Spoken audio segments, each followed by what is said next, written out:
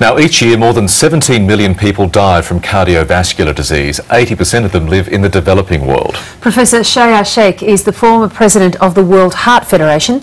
He's in Australia for the United Nations Conference on Development and Global Health, and he joins us now.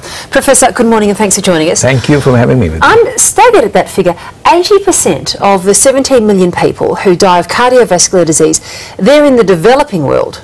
That's right. That's the exactly why we're here today. The myth, used to be that it's a disease of the developed world, or even if in the developing countries it's a disease of the affluent class. That's right. It's an affluent disease because we eat badly and the like, and so we get it. The whole thing has changed in the last 2-3 decades.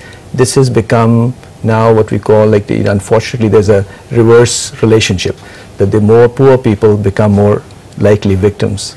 How does that work? How do they develop? You see, what usually we say it's the disease of a lifestyle. I mean, if you just say the smoking, the way we eat, and the lack of physical activity. Right. So that's basically, I mean, if you just want me to sort of sum it up in a very small one sentence, that is what has happened to most of these countries. People are not dying of infectious diseases. They live a little longer. There's a huge urbanization without planning. And people are adapting to the so-called Western lifestyle without having the protection. I see. So they are just becoming the victims. And the sad part is not only that 80% of these deaths, as you just said, of these 18 million people, those who die of heart disease today, happens in developing world. The other sad part is, this really sad part is that as compared to the West, 50% of the deaths which occur with heart disease occur in the most productive time, just under 50 years of age, as compared to in West or in the developed world or Australia or New Zealand, it's like people in 70s, So not only that the more people are dying from cardiovascular disease in developing world, they're dying at the most productive time, creating a double problem.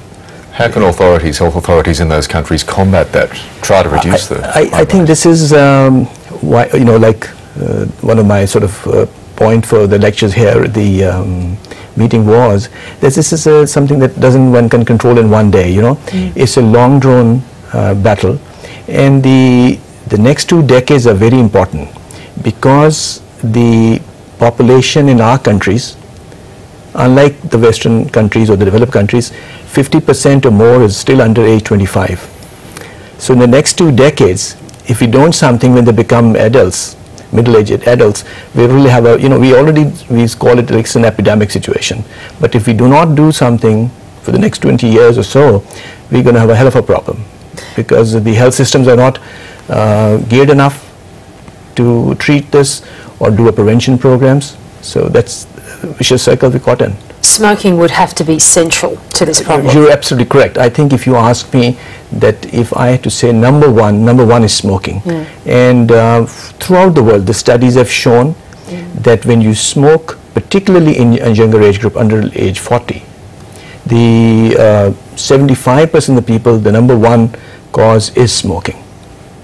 And even if, your older age group, that you get the disease 10 years before as compared to a person who doesn't smoke. Even if you're comparing two people, smoking not only causes it, it brings it up earlier. Professor, we can't have you here and not ask you about the impact of the floods in Pakistan. What's your understanding of the health impact of those devastating floods? I'm not the best public health person, but you can imagine, I mean, the Secretary General UN was in Pakistan, and he described this is probably the worst catastrophe we've had in the present time history of our lives, that we have seen. So you can imagine now that what will be the health disaster. I mean, there are people now stranded in water, nothing to go by. I mean, just simple hygienic, the human needs, even to meet with them, there's just no modality. There's no, I mean, it's unbelievable the way what has happened. I mean, imagine yourself or me being asked to get out of the house without anything and no place to go.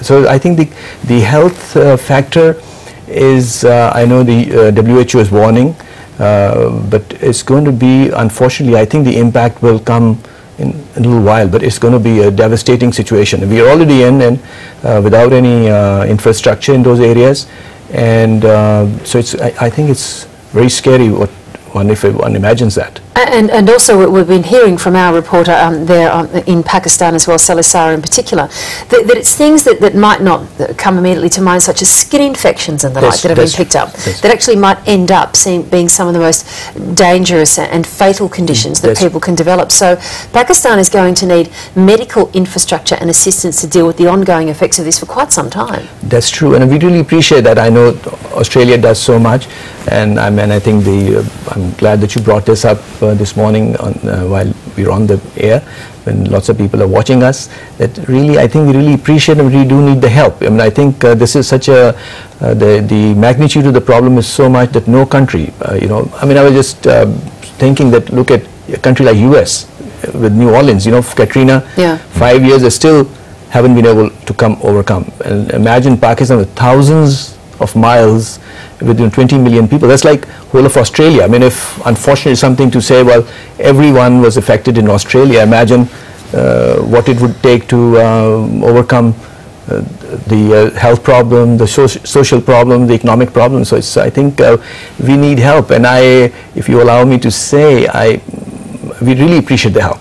And I was just saying or thinking that when you asked me, is that it's drop by drop which makes a storm, and makes a flood. So I think everyone who puts in the pennies or a dollar is going to matter. So I think we can overcome this by the same theme. Dr. Sheikh, really good to meet you this morning. Thanks so much, Professor. Thank you.